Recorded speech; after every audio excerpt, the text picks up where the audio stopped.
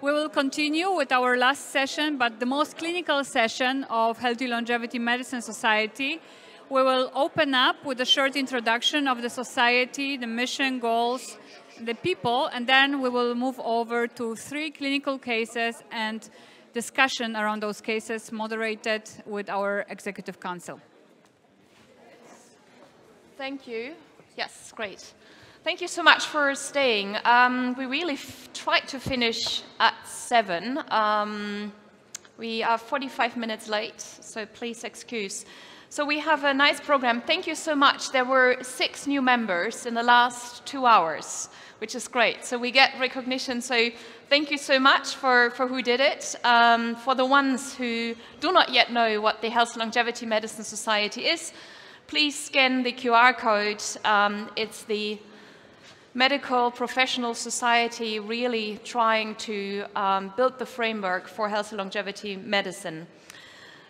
As I already said in my last slide, but I tried to repeat to really get it into your hippocampus, that you remember what health and longevity medicine is. It is optimizing health and health span by targeting aging processes across the lifespan. And I think having these kind of keywords is very important. Good. What is our mission and what is our vision? First of all, most importantly, HLMS would not exist without a very, very active council. You see the council members here on the pictures. Everybody is here, so please grab them if you have questions around HLMS. They will also be on the podium in a second. The mission of HLMS are fourfold. It's education, which is very important, training ourselves and each other to really see how we can not only diagnose somebody in terms of the biological age, but also how to treat. Set the professional standards. I think this is very important. I'm an internal medicine specialist. I grew up with guidelines. Doesn't mean that I always follow the guidelines, but at least I know that there are guidelines, and with very good arguments you can say, okay, I'm not following the arguments because of the argument A, B, C, D, E, because of the evidence I have. So it is, I think, very important to be around the table with the FDA, with medical societies, with the WHO, to actually have a ICD-11 code for what we want to do. So that's the reason why we are really pushing towards these standards and guidelines. I think it's very important to be united in our field.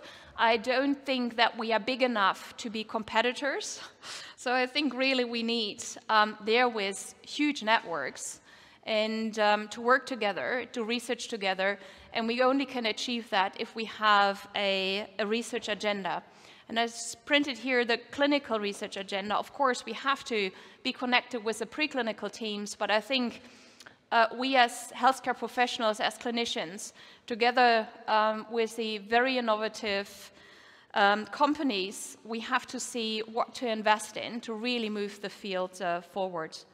And of course, then collaboration is very important, but that's already mentioned with regards to the networks, but also with international entities, as I already said, for example, the WHO, to really be on the agenda. The vision is the most important part because, of course, we need the mission to establish the vision, and that is being an independent medical specialty in the end. I would love to have on my LinkedIn account in a very regulated way that I'm a health longevity medicine specialist, which I deleted again from LinkedIn because I said, I think I have to practice what I preach, and so I'm waiting. So now it's just Professor of Medicine, but not the health longevity part in it. And I think if we could achieve that, at least in 1 or 2 countries in the next coming 3 to 5 years, I think we can really, as a framework and as a network, we can applaud ourselves. Maybe it takes a little bit longer, but let's see.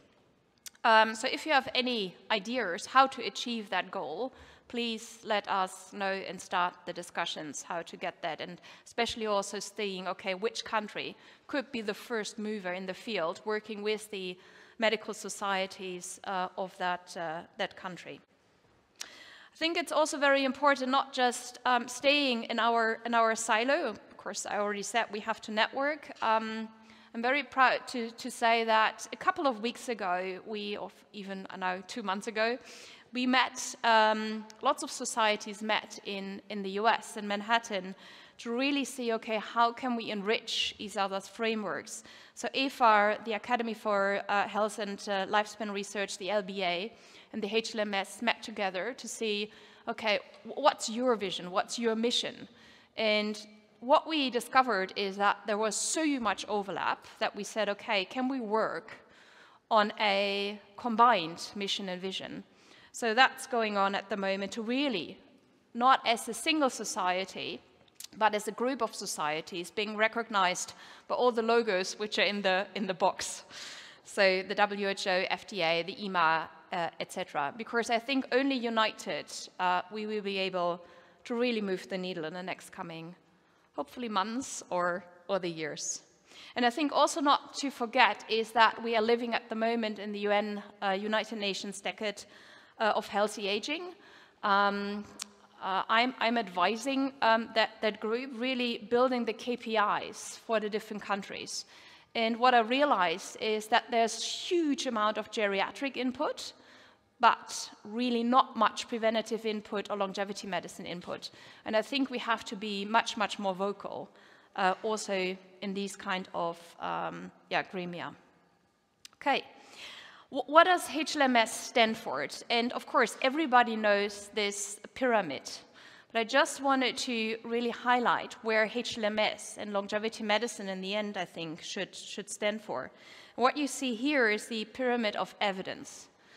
And very often, I hear from my patients in the clinic say, yes, but I read this article, and the mice live 300% longer.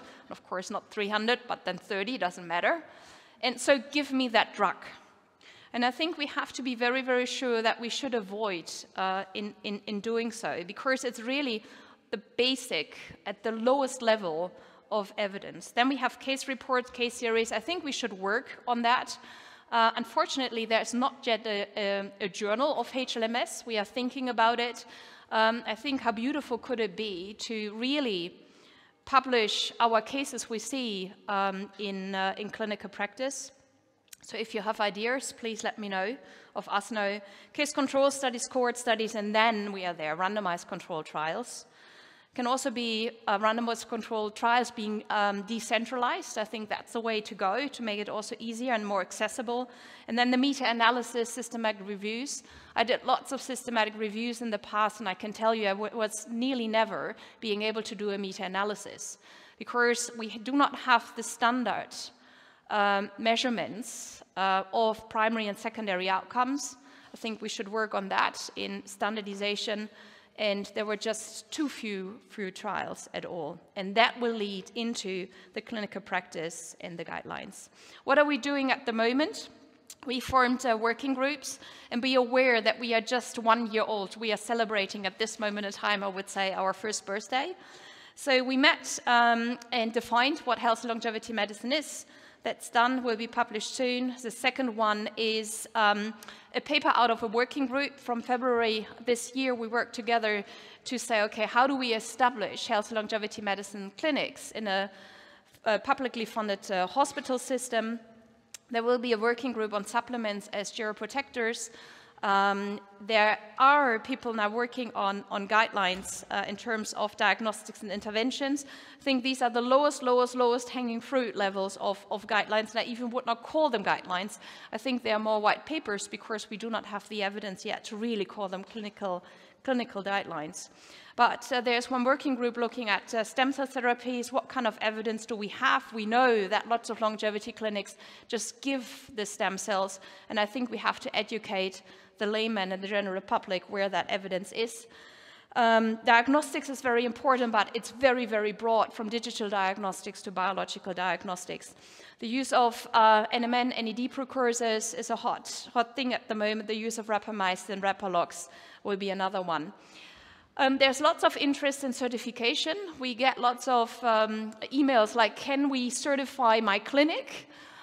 There will be a working group on doing so, not the certification, but thinking of how can we actually, without having the recognition from the medical arena at this moment in time, how can we build a certification process or a STEM? Or so I think this is very important to say, okay, to divert in longevity clinics what they do and how people are trained, etc. But I know it's also very political, so it has to be thought through very, very well. If you're not yet a member, but if you are a member, then you're invited to monthly educational sessions. And these sessions are growing rapidly. We have them every month, presenting a case and then having a very trustworthy professional discussion. And I can tell you, some of the discussion I say, okay, I would never do that in my longevity clinic. They guys are doing it. But I learned so much because there we are able to ask, okay, why do you do that? What's your rationale about it? So please be invited. And of course, then we have the conferences like this.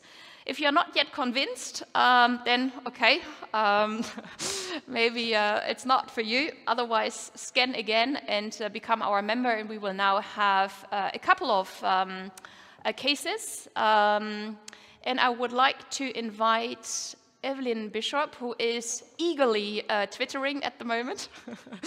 That's very important for us, so Twitter us, do it on LinkedIn. There are a couple of LinkedIn posts already that also the individuals who are not yet here or not yet in the field learn about what HLMS is doing.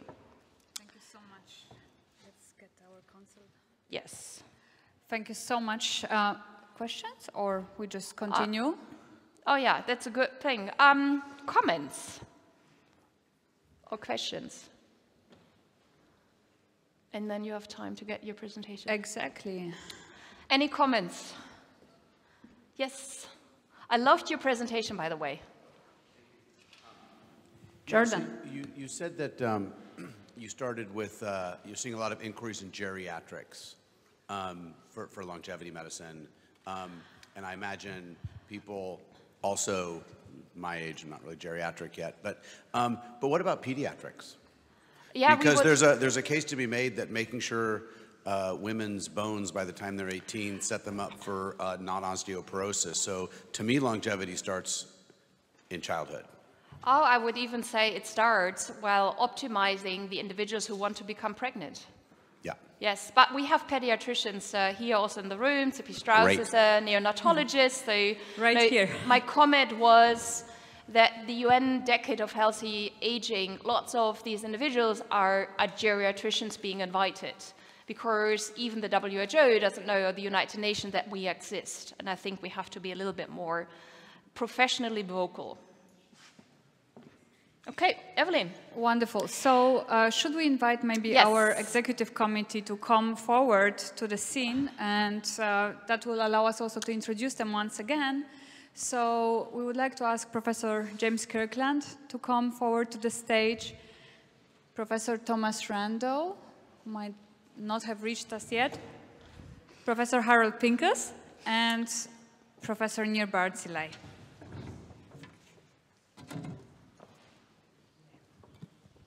And the idea is to have 10-minute presentations of cases we saw in our own clinics.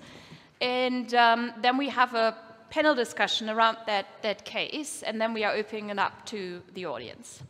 Exactly. Wonderful. So, yeah, please have a seat. Make yourself comfortable as much as possible. And I will just start off with a case. Longevity medicine case sharing sessions, we have them every month, as Andrea mentioned, in our Healthy Longevity Medicine Society. So for those of you who are MDs, this is not a typical way we are presenting clinical cases in the clinic. This is really just to put inputs for a discussion. And one of my patients that I have seen is a very hyper-motivated patient, which we very often see. I would almost call him a biohacker, but not fully, luckily, because that would be very challenging. So we always start the cases with a short introduction, case background, and then we go through the diagnostics and treatments, if any, then conclusions. And for this case, the medical history and around the medical history, also all the factors that are influential for longevity medicine, so including from omics to the lifestyle and the environment. It's a 46-year-old male, healthy, athletic, equals 0. No past medical history, no surgeries, also no family history, even in the genogram. Also no immediate complaints, no distress. Later on, there was a complaint of a slight stomach pain. Actually, that brought him to a doctor, because other than that, he was more of a self-educator and I would say, person who liked to self-experiment. Social history, very busy person, lack of sleep, single, no children, all childhood vaccination taken. Lifestyle, mostly sedentary, so most of the time at the computer, works intensively, but also tries to work out a bit, 3 times per week, mostly in terms of muscles. He has a massively disturbed circadian rhythm because of all the travels across the continents, and is in general sleep deprived, even if he's in one place 3 to 4 hours per day because of the workload, not because he cannot sleep. Travels a lot, has no history of illicit substance, so no drugs, actually also no nicotine and just random alcohol from time to time.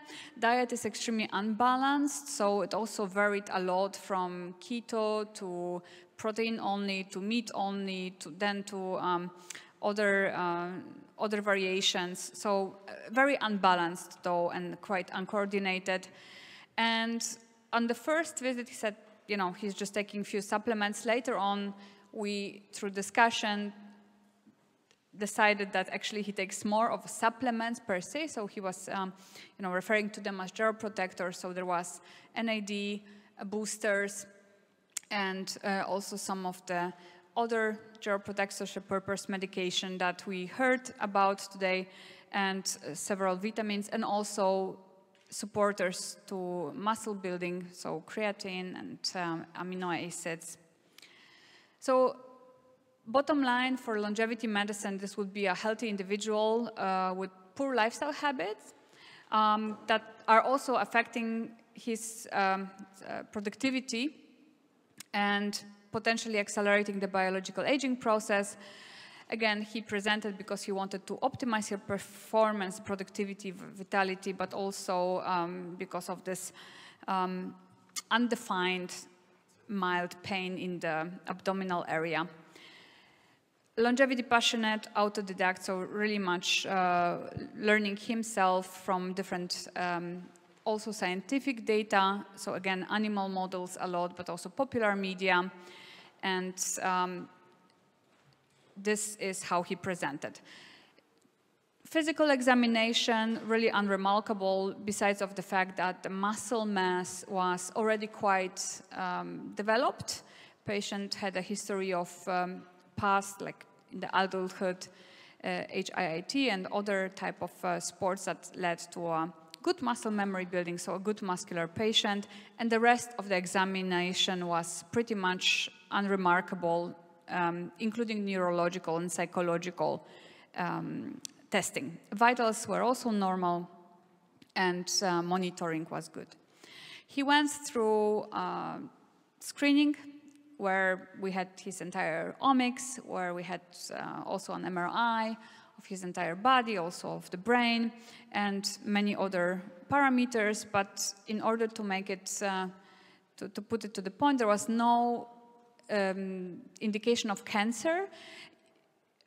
The patient was a little bit afraid that this stomach pain could mean cancer in the colon, for example, right? So patient very much aware, but there was no significant finding on the imaging and also in the genetics. Brain MRI, cardiac MRI, everything was fully normal, and the coronary calcium score was actually also very, very good, 1.5. As you can see here in the metabolic panel, so on the muscular composition and also on the bone density, We see quite a muscular person, so well-developed muscles, especially in the core and in the stomach and in the shoulder area, which is not bad. The bone density was also very good.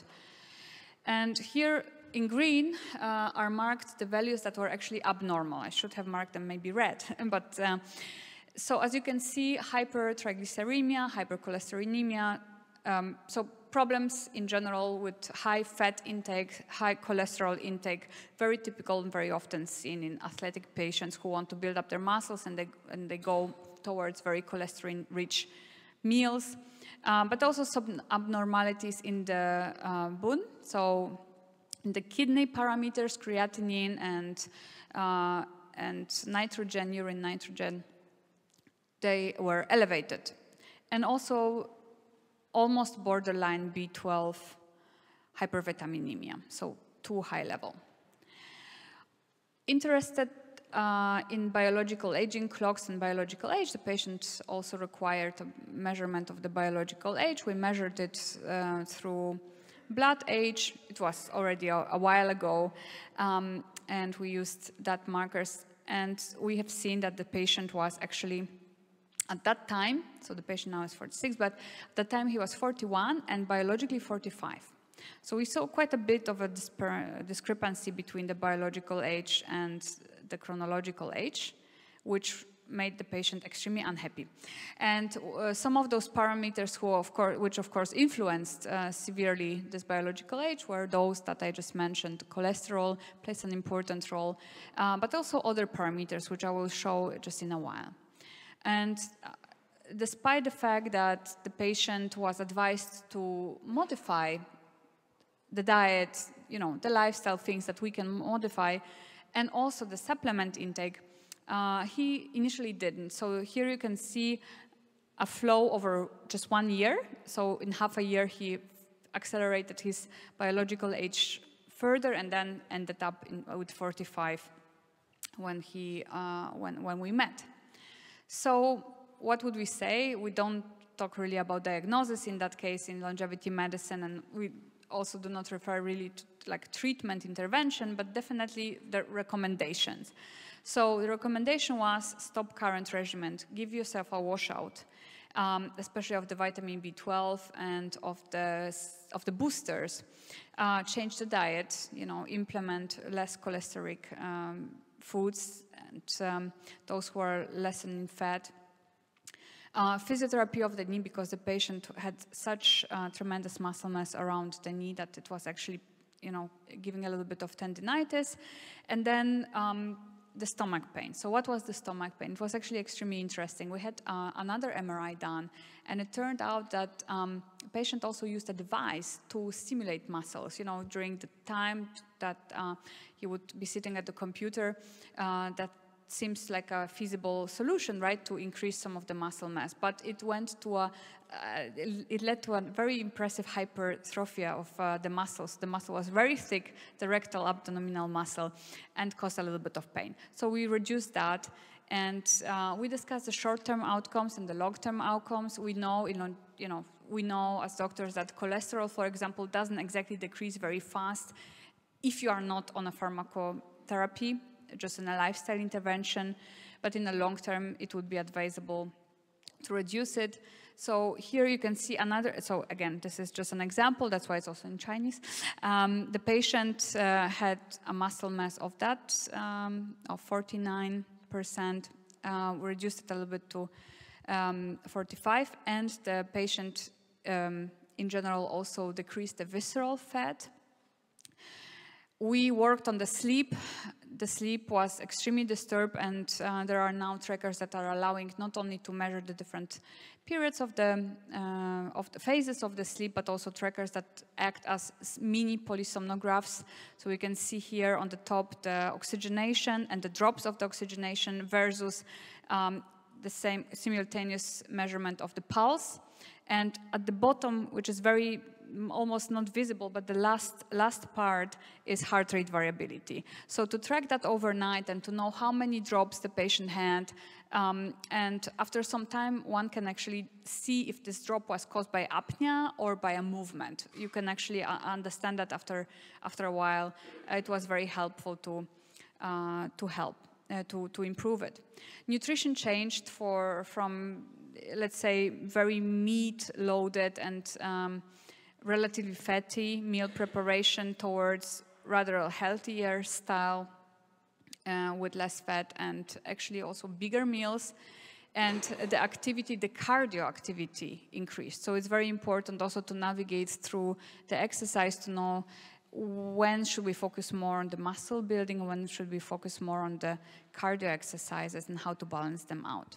So from 2021, the triglycerides that were like above the norm and also the LDL, they went down in the year 2022. And the same we could say about the HbA1c. It went from 5.5 to 5.3. We are optimizing in longevity medicine, so we are striving to see optimization in values, even if they are within the normal ranges of values that we know. And other markers also improved. So here you can see, actually, I'm sorry for Chinese, uric acid. The uric acid was also elevated, but went down from almost 500 to 450, important marker. And another marker that is important for biological age and also in general for inflammation is the ferritin. So the ferritin was increased before, but also went down after those modifications. And we repeated the biological age reversed based on the blood parameters. Again, that's a point of discussion right now about the biological aging clocks and how we can actually implement them in the clinical practice, and also how we can manipulate them a little bit as physicians, I guess. And with this, I would like to close so that we can have the time for discussion. Thank you so much. Andrea, would you like to? Thank you so much. May I ask the panel about your thoughts regarding this case, and then we are opening up. Near. I have many thoughts, but I want to say the major one. Who knows who's Brian Johnson here? I imagine. So Brian Johnson takes 105 supplements. And if you look at each of the supplements, you understand why he chose them. But the assumption is those supplements are going to be additive and maybe synergistic. And they're not. Okay, they're not. Okay, and I can give examples, but they're not. So I think this thing that, by the way, he's doing good things for the economy, right? It looks like he took a lot of stuff, bought a lot of stuff, so it's good for the economy. The trade-off is that it wasn't good for him, and it increases biological age. By the way, Brian Johnson biological age is not, I'm 3 years in the same test. I'm 3 years younger than my age, and he's 3 years younger for my age. But boy, what he's doing. Okay, I'm not doing $10 million of treatment. So there's exchange, and I think that's what I want to leave you with now. Have you seen his latest LinkedIn and tweet talking about his men's health? Yes, no. Look at it. I don't know if you really want it. Okay. Any remarks? One sentence regarding this case. So you are saying do not. Yeah, I think that what he's done mainly is did something with the vitamin. His vitamin B12. I mean, was he taking shots of that too? And I believe that his problem was mainly the vitamins and not only the stimulation of the abdominal muscle. Yeah, so I would like to know what kind of device that is, but anyway, so no Centrum it seems. James Kirkland, and then Harold Pinkhurst. Yeah, I'd agree. I think, again, one of the issues can be the sleep thing is probably one of the biggest things to fix, and the evidence is perhaps clearest there. And lifestyle interventions are always extremely hard to do, much more difficult to do than pharmacologic interventions. And normally you need immediate feedback in order to reinforce lifestyle interventions, almost real time. Like one of the best things for diabetics has been continuous glucose monitoring, because then they see themselves from day to day what they're doing right and what they're doing wrong. So to, some extent, the fact that he became interested in what was going on meant that he might be motivated to do a lifestyle intervention, and the one I'd focus on potentially with him, given the evidence, would be the sleep-wake stuff. Exercise can be really a double-edged sword. Depends very much on the kind of exercise. All these things are an inverted U-curve, so there can be too much of things, too little of things. The Navy, for example, is concerned about too much exercise, resistance exercise with microfractures, and they're trying to, because 80% or 70% of inability to field a Marine unit or man a ship, even in times of war, is due to too much resistance exercise and not battlefield injuries. Yep. So he may have had a little bit too much exercise of his muscle, of his stomach, area.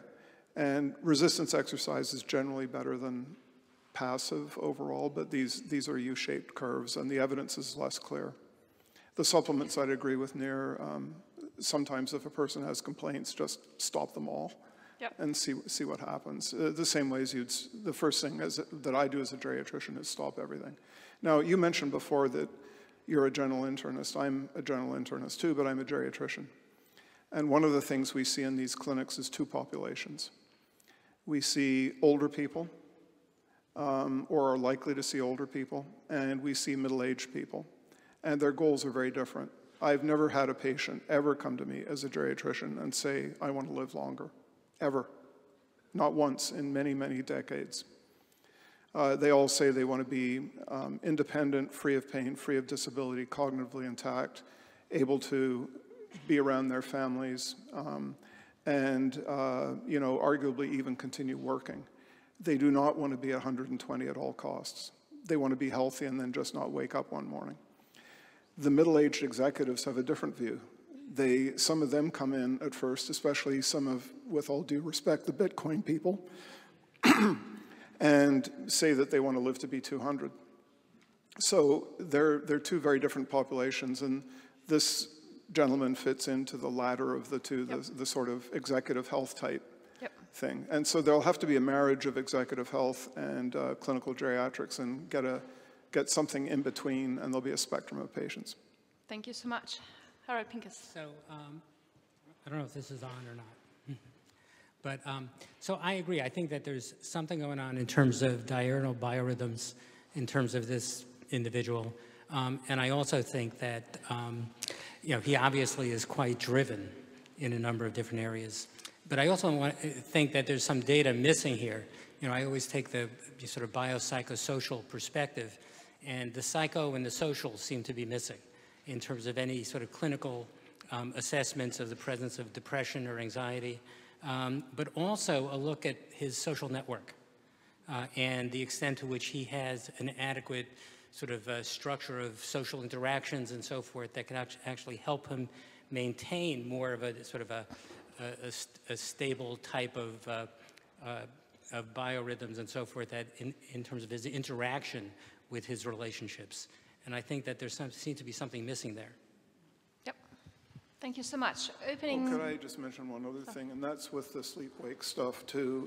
I think the psychosocial part's incredibly important. The other thing is just simple sleep hygiene stuff, like have a dark room, have a set time of going to bed, make sure that you're comfortable when you go to bed, and maybe we need to do a lot more in the way of, as much as I hate cell phones, I don't have one, saves me 2 hours a day. And this is the rage in 15 to 20-year-olds. So I feel I'm ahead of the time. But one of the things that could be extremely useful is wearable devices that give a notion of what sleep-wake rhythms are like and activity rhythms. And so again, another thing he might be doing is too much exercise just before he goes to bed. And simple things like that, as well as the psychosocial stuff. So there's a lot about sleep hygiene he could learn, and it's worth spending 15 minutes with him going over that. Yep. And I wonder whether, you know, again, given how driven he is, like how much caffeine intake he has, and whether that's affecting some of his rhythms. No, just Jim, your wife is calling me. She wants to talk with you. Where's your phone?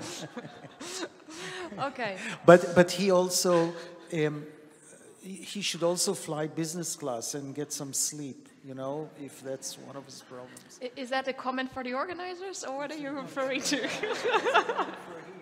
The last flight I was on with Maier, he got me upgraded. Morten, it's the last session for today, so we'll be all right. There was one comment here. Yes. Do you want a mic? Oh, sorry.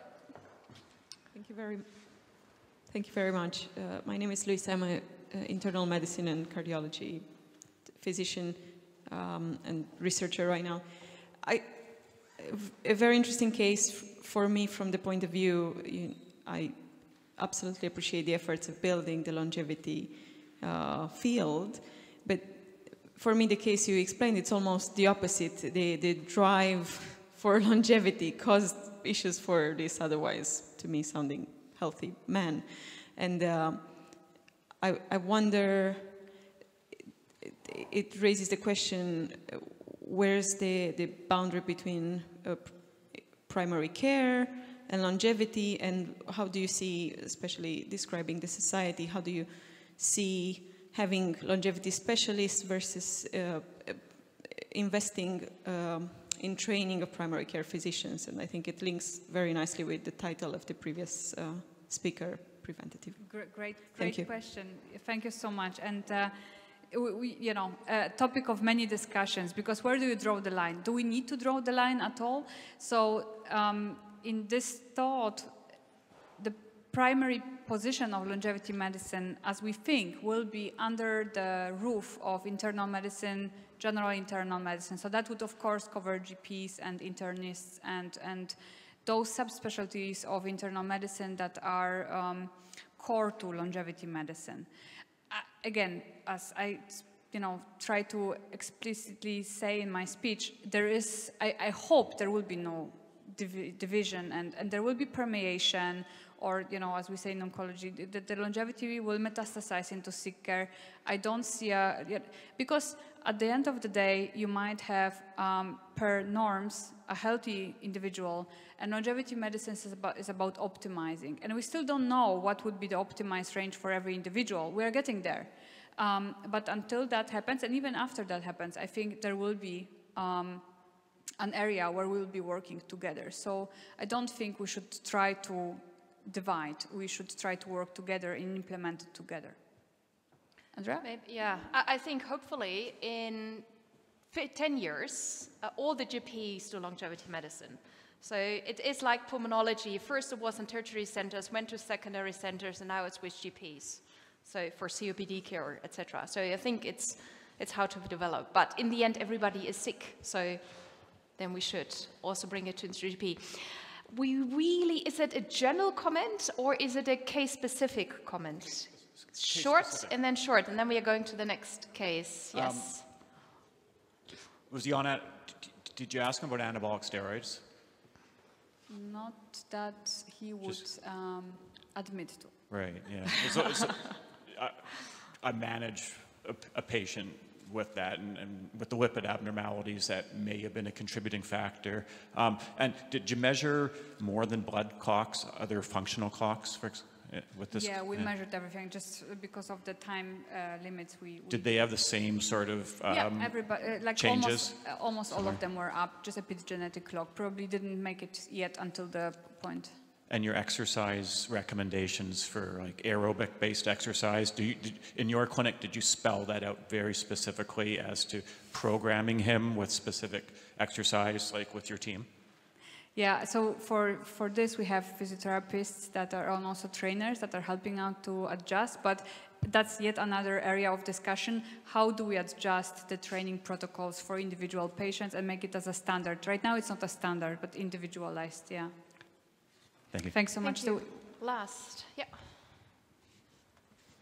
So Very interesting exercise for sure, and I like the idea that this patient, as somebody said, will go to the doctor, and the doctor will tell him, "You're right, you're fine, your weight is good, your blood pressure is okay.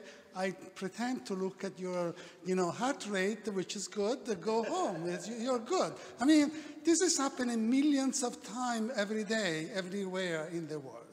And I like the idea that we should do more because we know that this person has pathology that is accumulating at a speed that we don't know, and we would like to know. The question is that you're trying to use, at least in my opinion, the tools of traditional medicine to do an alternative medicine, and we need new tools. One of them is that, predictive health is allostasis. And so unless we do some challenging of this individual, we will not know how this individual react in a stressful situation. We will tell us what is the residual resiliency in that individual. If we could do that, we will know a lot more. I tend to agree with you. I think that everything that we see in this subject seems to be anxiety. It's very incredible anxiety. He's uncomfortable with his muscle in the abdomen. Who is uncomfortable with the muscle in the abdomen? Somebody that doesn't really live well with himself. He has problems sleeping. The problem sleeping will certainly come from some sort of unresolved problem. So I think that the anxiety it's really the key. One more thing I want to say. How do you know that those optimal values are really optimal? We do know that the variability between individuals is huge, and that variability is part of the good life and the good health. So I think that fluctuation will tell us more about that specific range. Great, thank you so much. Couldn't agree more, right? So absolutely, we need stress tests and optimization and what is optimal. Let's go to the next case. A warm applause, or a big applause, not a warm applause, but a big applause for Eva. Yes, so the next is Dr.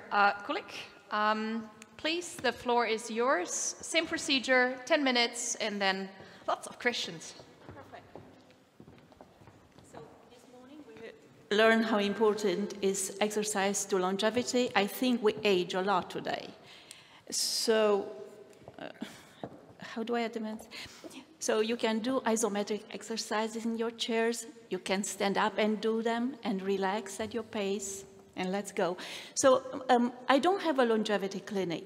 I'm fortunate to work at Mayo Clinic, and we have a world-renowned longevity research center that is under the leadership of Dr. Kurland. And we are now starting to put together longevity clinic at the campus in Rochester. I am at a campus in Arizona, and we are just in phase of planning. That being said, how do I advance this? It's not, actually it's, yeah. It's going the other way that you would think. It's this one. This one? Yeah. So, I don't have a longevity clinic. I practice internal medicine in executive health program. It's a program where once a year patients come and have a comprehensive examination, labs tailored to prevention, but also optimizing chronic diseases. So why I chose this patient? Because I want to acknowledge the fact that longevity care can start at any point in the lifespan, and you don't really need biological clocks and full body functional MRI to practice longevity medicine, and I don't have access to that because at Mayo, patients are, we take very serious look at intervention we put in clinics, and they have to be evidence-based, and the practice committee will not let you do all kinds of things that are not yet to the level to be deployed in clinics. You have to do them only in research settings. And also, since my patient is a 79 years old, sorry for the misspelling here, I messed the word, doing longevity medicine does not equal doing geriatric medicine, and I hope that it's something we should keep in mind. So the patient saw himself into a home video and noticed that he walks like an old man, he said to me. And he was very disturbed by that. When I questioned more about that, he fell twice in the last 2 years, fractured his forearm. And other than that, he said that his stamina, energy level is decreased, but he didn't complain of shortness of breath, no joint problems, no difficulty with mood, no weight loss, a little bit difficulty discerning odors, and is not related to COVID infection. And he believes that his activity of daily living were not impaired. Medical surgical history, he has hypertension, dyslipidemia, melanoma in situ, left shoulder arthroplasty, and left shoulder arthroplasty as well, bilateral hearing loss for which he got hearing aids in 2019, bilateral cataracts in 2018, and again, that didn't bother him. He was not aging in his mind. Just that walking, he was shocked by the way he walked. That is the medication he was taking. When I did happily married for 54 years, a PhD retired, and still very active, serving on several corporation boards. His diet was coffee in the morning with croissant or cereal with almond drink. I will not call that milk. Lunch, soup or salad or peanut butter jelly sandwich, dinner, meat, fish, and a side of vegetables and starch. Physical activity, he goes 1 to 3 times a week and walks 3 to 4 times a week, and leisure pace or elliptical when it's too hot in Arizona, which is half of the year. Drinks 1 drink a day, sleeps 7 hours, restorative sleep, no naps, never smoked or used illicit drugs. Physical examination. His physical examination was pretty remarkable. No joint issues, good range of motion, including his shoulder surgery, who recovered exceptionally well. Vitals were stable, no blood pressure, pulse ox was good. But the gait was very abnormal. He was walking with a broad base, stoop forward, the swings of the arms was reduced. Just imagine President Biden, you get an image there. The labs were pretty normal, with the exception of mild increase in hemoglobin A1C and fasting glucose. Other than that, normal, excellent cholesterol. Of course, he was on statin therapy, good iron, vitamins, BN12. We did some additional testing. I did an echocardiogram. His ejection fraction was good. And we did also a stress electrocardiogram, and he had a good exercise, an average exercise capacity for his age was not the VO2 max, was just the Bruce protocol. His bone mineral density shows osteopenia, but the risk score for fracture was increased, especially at the hip, because of his previous fragility fracture. We did a 6 minutes walk test, which was mildly abnormal. And the hand grip was borderline normal. We also did a CNS vital signs, and he scored very well with the exception of motor speed, which was reduced. The body composition analysis, bioimpedance, we have the in-body machine, shows that the patient actually did not lose much weight. You just see there 0.5 pound, but he lost 2.5 pounds of muscle while gaining fat. And his skeletal muscle index has decreased from 7.9 to 7.6. Now, I don't know how good this skeletal muscle index is for him because the machine doesn't give me good reference range, and I will tell you that's an issue. So I sent him, though, to the neurology, to movement disorder specialist, because I was concerned he may develop, he's in the phase of Parkinson with a tremor.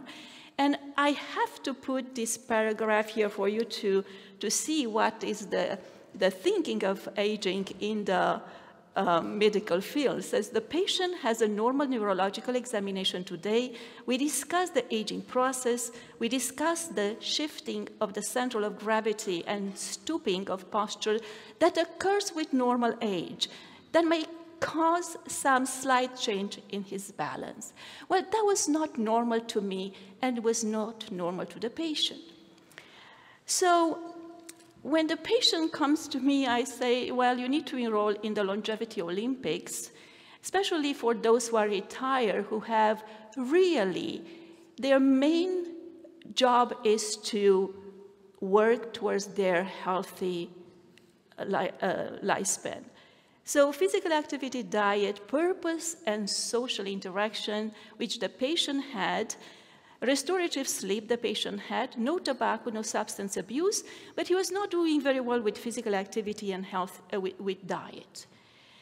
So when I look at his diet, and I did a quick estimation, his protein intake per day was about 60 grams of protein, which is less even the 0.8 grams per protein per kilogram body that we recommend in general.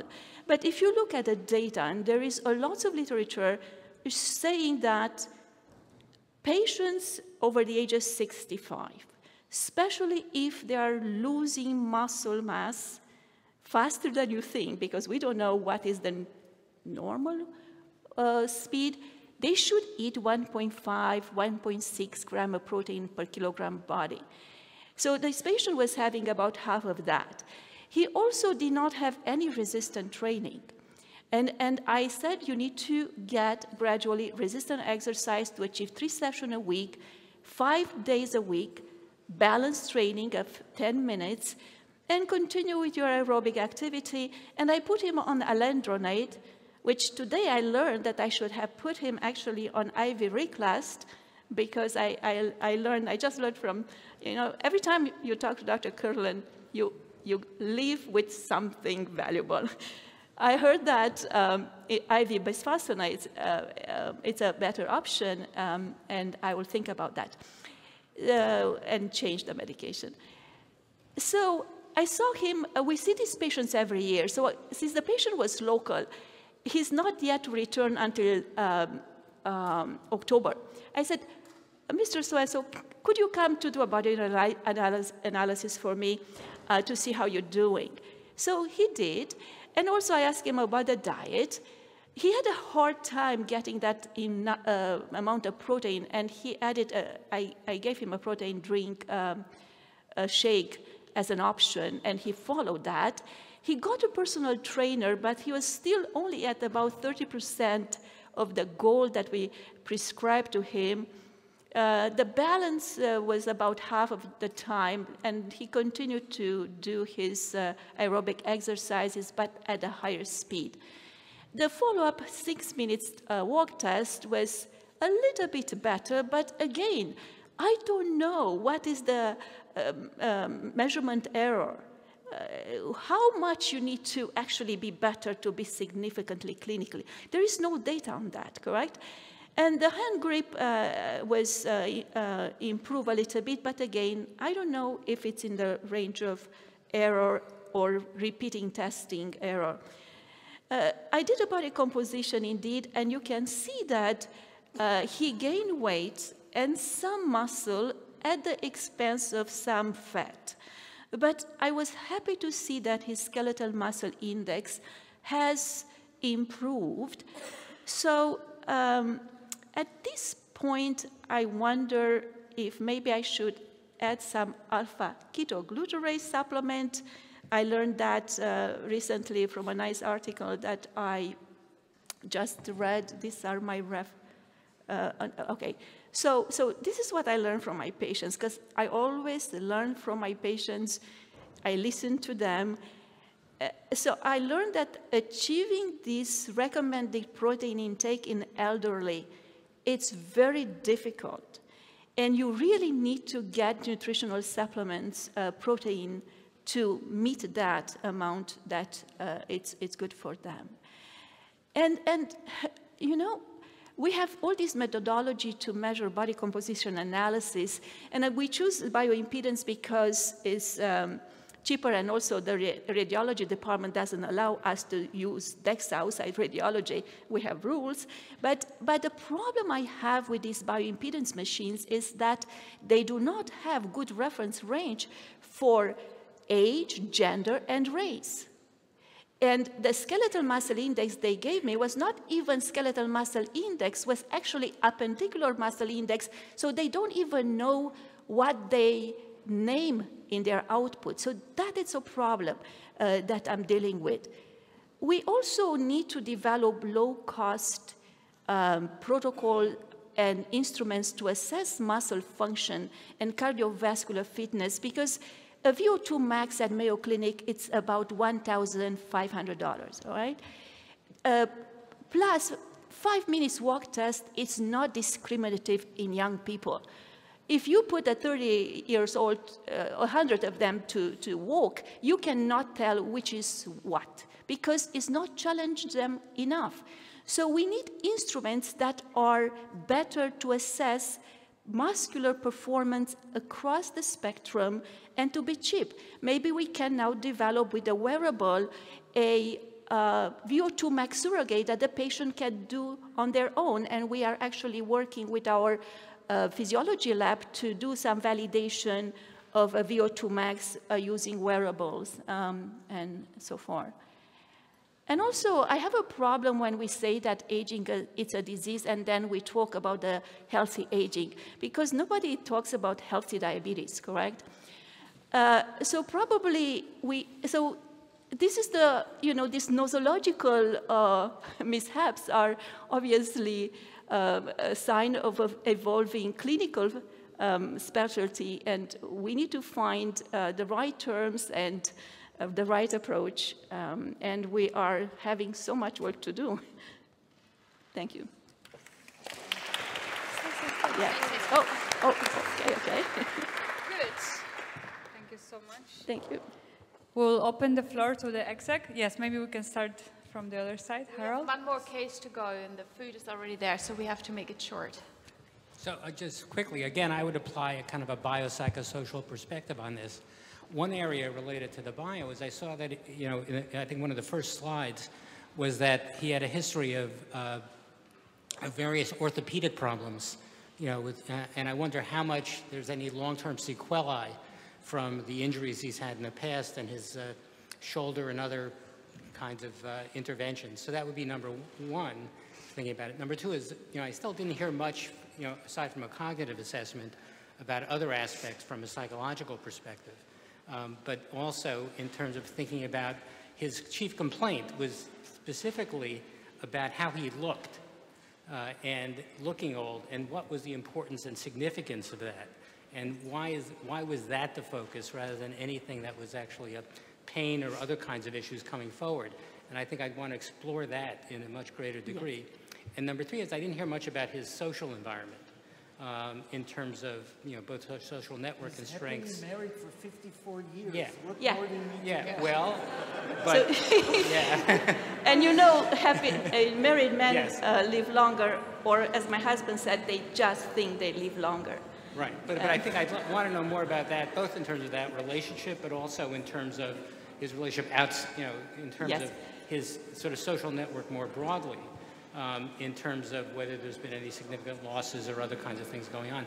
But I think the focus on both the, you know, the past impact of the orthopedic injuries plus thinking about why the focus on how he looked more than anything else. So, very good questions. And it's my mistake because I didn't send you the right, I have another. So, in terms of orthopedic issues, as I said, he recovered very well. He had a good range of motion. He was swinging his golf putters without any problem. In terms of the cognitive evaluation, he did have the CNS vital signs, and you probably are familiar with that, correct? It's a 30 minutes computerized assessment that explored different areas of cognitive capacity, but also screening for depression, anxiety. And he performed very well with the exception of motor speed. He was a little bit slow on that. And you asked me, socially he was very engaged. As I said, his wife is a patient of mine too. They're very close, and he's very active. He serves on many boards. He's always in meetings. He was a president of a university until 2 years ago. So I think he has a very good social. Jim? Yeah, I'd worry about his neurologic function. So it sounds like he's got a central balance as opposed to a peripheral balance problem. He didn't have problems with, if he's swinging a golf club all right, but he's got impaired, so there's something going on in the vermis cerebellum. Yeah. Could be proprioceptive as well. He's had multiple fractures. You wonder if he's fallen, and in some of the times he's fallen, he might have had a head injury or something like that, have some gliosis going on, have something going on, you know, around the third ventricle. I'd want to do dynamic testing, you know, to Luigi's point of his central balance, you know, like get him to walk with, you know, holding something above his head and all the rest of it. Yeah. I'd want neuroimaging. Yeah.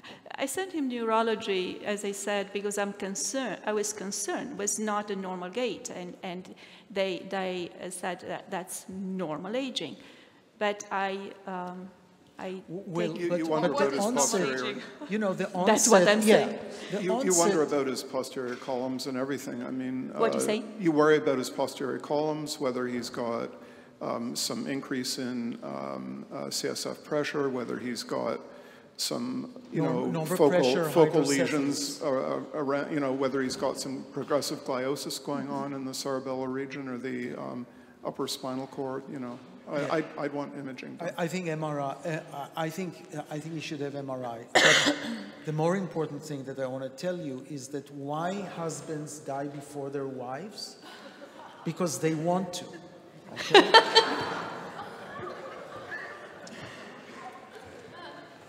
Disclaimer. Oh, okay. No comment. Oh, no comments. I thought you. Okay.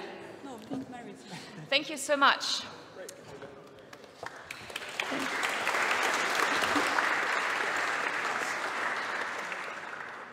I need 15 minutes to introduce you, Andrea.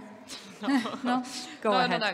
Okay, thank you so much. I will present a case which this was nearly I said to so we opened in February. We saw the first patients in March, so I don't have the follow-up data. So I asked my team 2 weeks ago, just send me the last case you said. I don't care who it is, because we need a random case conference here. So I did it, and I regret it.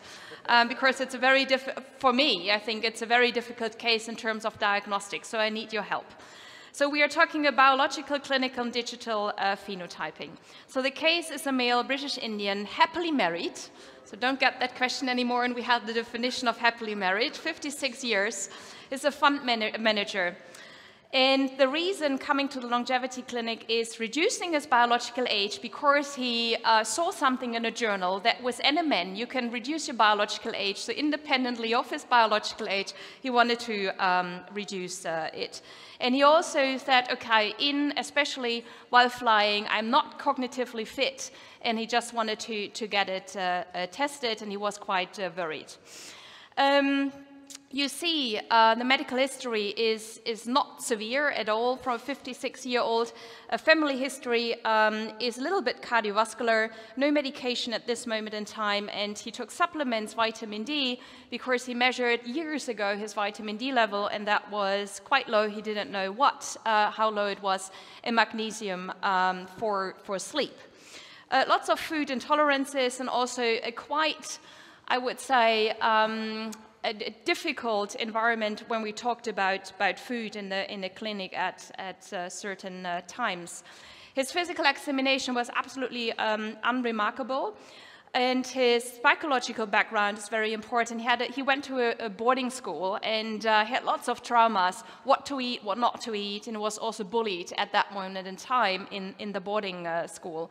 And he absolutely was very, very negative about any food, being fruit or vegetable to eat, because in that boarding school he had to eat it all the time. I think it's a very healthy boarding school at that moment in time, but he really had a trauma regarding that.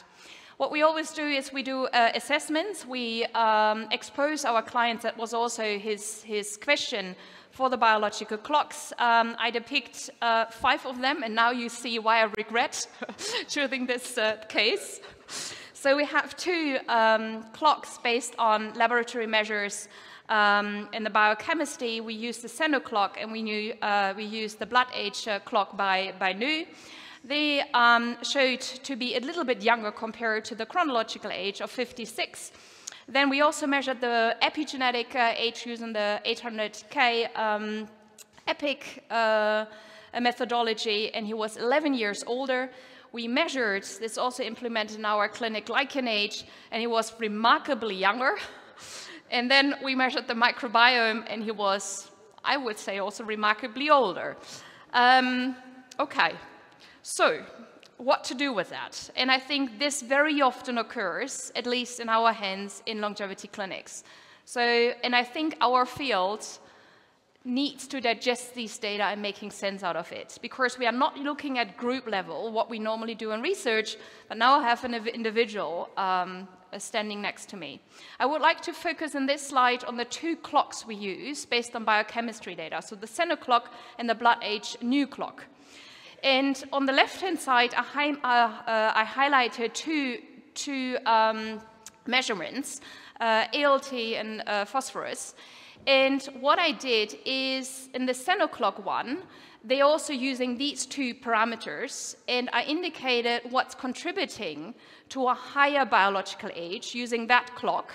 And I put in the new reference value, and also what the reference value is, but also what the optimal reference value is. And what you can see is there is discrepancies between the clocks, or there is not a united vision of what is optimal. Because in one of these clocks, it increases the biological age, I get 2 points additionally, and on the other hand side, in another clock we are using, it's like optimal. So I think what our field needs, and I will go really back to the case, is defining what is optimal, and then we should all use what is optimal. And we already discussed that it will not be easy to define optimal. Of course, it might be dependent on age, on race, and whatever you do. But I think this is important to know as using these clocks, and not just using the clocks. On the other hand, on the right-hand side, the blood age Nu clock, I think it's very, very nice, the attempt to defining optimal. So please talk to the new team who are here, standing there in the back, to see how we are doing that. And on that clock, more than 70% of the markers were in the optimal ones, and then 26% who were within the reference ranges, and only 2 who were abnormal. On the other hand side, I already showed you that the glycan age was remarkably low, but the microbiome was remarkably high. So if you look at the glycan age, which is divided by anti-inflammatory and pro-inflammatory biomarkers, you see that also there is not much consistency. We recognize that already. So you would like to have the pro-inflammatory one, so the glycan, it's mature. You want to have that very, very low. Others you want to have to be very, very high.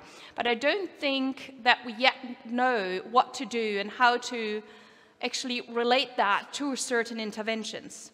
On the other hand side, the microbiome age, which is the Nu clock, I think it's a wonderful clock. But what you see here, there are a couple of species which are much too high, or to be there more frequently, or not frequent there, so contributing to a higher microbiome age compared to the ones who are there for a lower one. Very important, and it's because I understand it.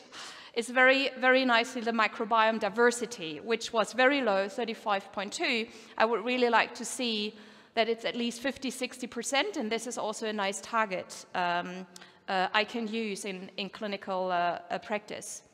We also do the genotypic analysis, and Nu is very nicely clustering it towards the different organs, and then saying what is the strength, what's neutral, and where is a focus, which we then align with the clinical phenotypic characteristics.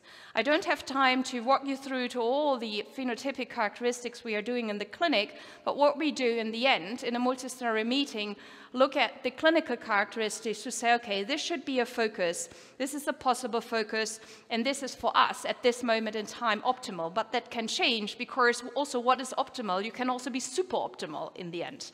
But it's most of the times for our clients very important to have at least 2 to 3 things to work on. And then we are looking at, okay, how is the genotypic characterization together with the functional or clinical characterization associated with the digital phenotype, we say.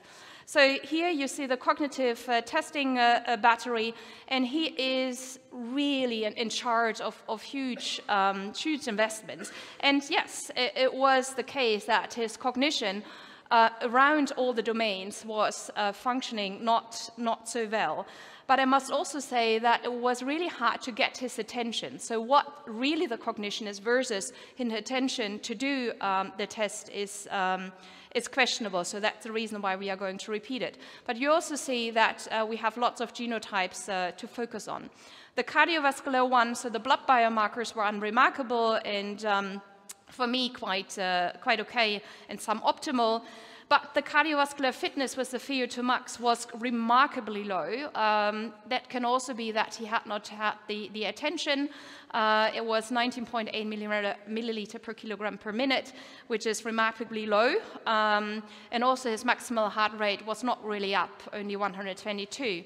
We also do the H reader.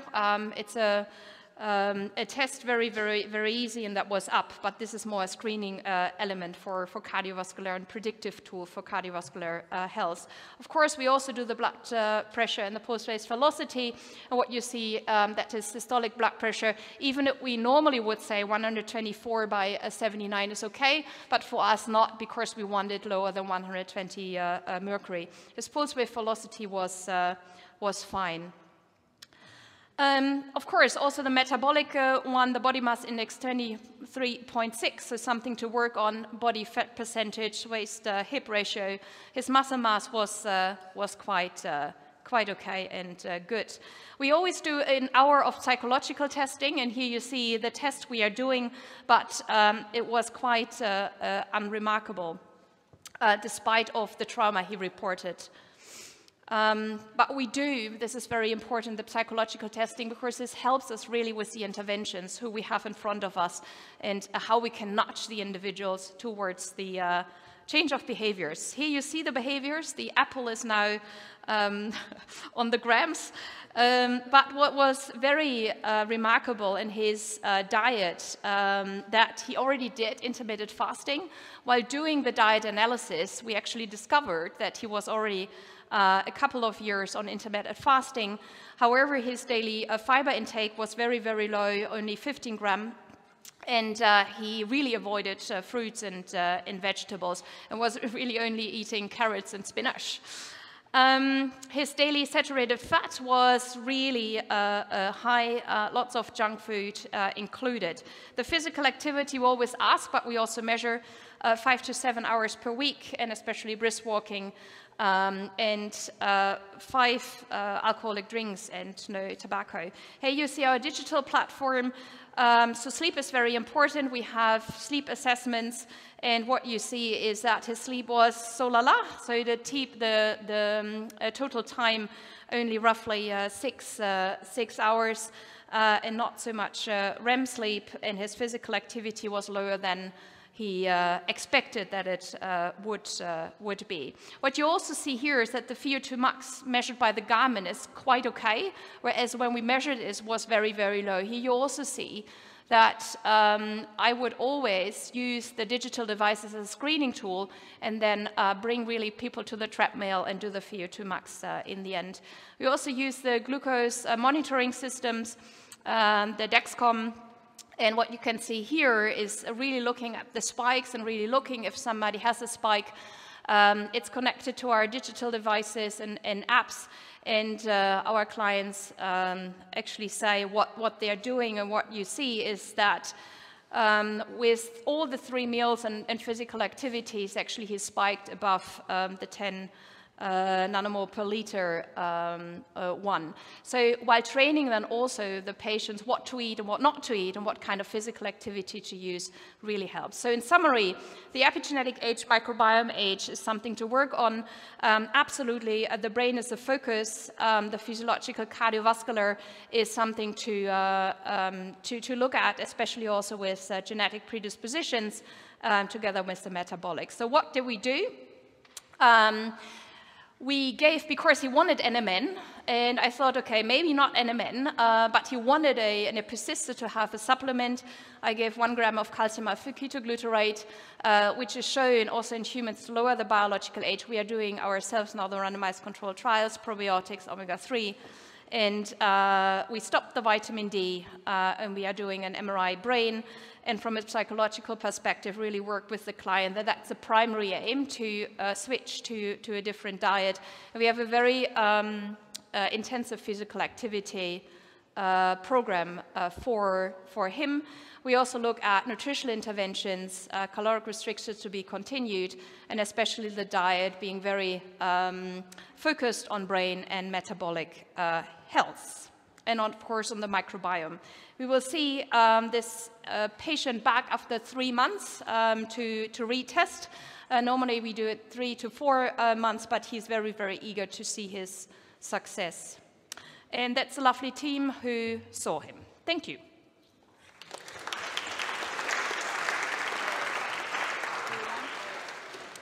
Maybe questions are from the... All right. So without executive comments? Yeah. What do you want? Do you want to stop now? There's lunch. Sorry, not lunch. That's it's dinner up there. 1 or 2 questions. Yeah.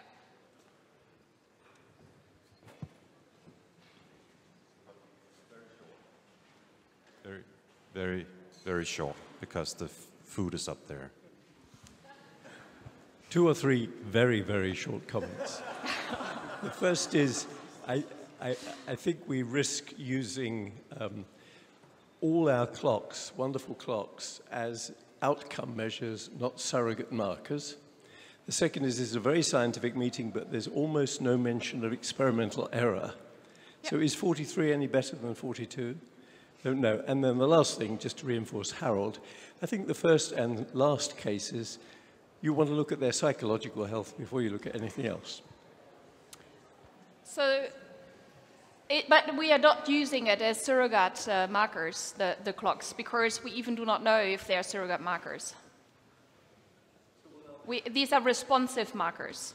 And if you're looking at the responsive markers, there are only 4 randomized controlled trials who used epigenetic clocks, for example, with lifestyle interventions, showing that these are responsive. So also not every epigenetic clock, for example, is responsive to interventions.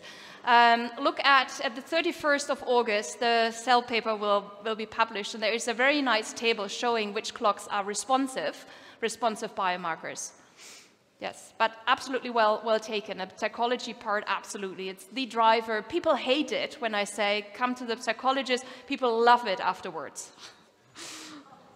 All right. Quick question relevant to both the first one and this one. How do we cope with patients trying to take multiple compounds, as we were discussing? I think what we try to achieve from a research perspective is to build a framework of deprescribing. So first of all, looking at the pathways which are involved, and then building a framework, if you want to deprescribe, how to deprescribe. In geriatrics, we have the stop-start criteria. So it's very, very nicely described. There's lots of research. We don't have that at all for longevity medicine. I think that's the next step.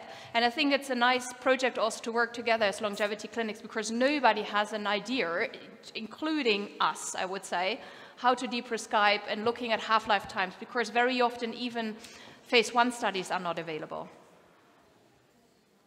All right, thank you so much. With those closing words, I would like to thank the entire Executive Committee of the Healthy Longevity Medicine Society for being here and for discussion. Thank you, Andrea, so much. And thank you all so much for being through the entire Longevity Medicine Day 2023. See you next year, hopefully. Thank you.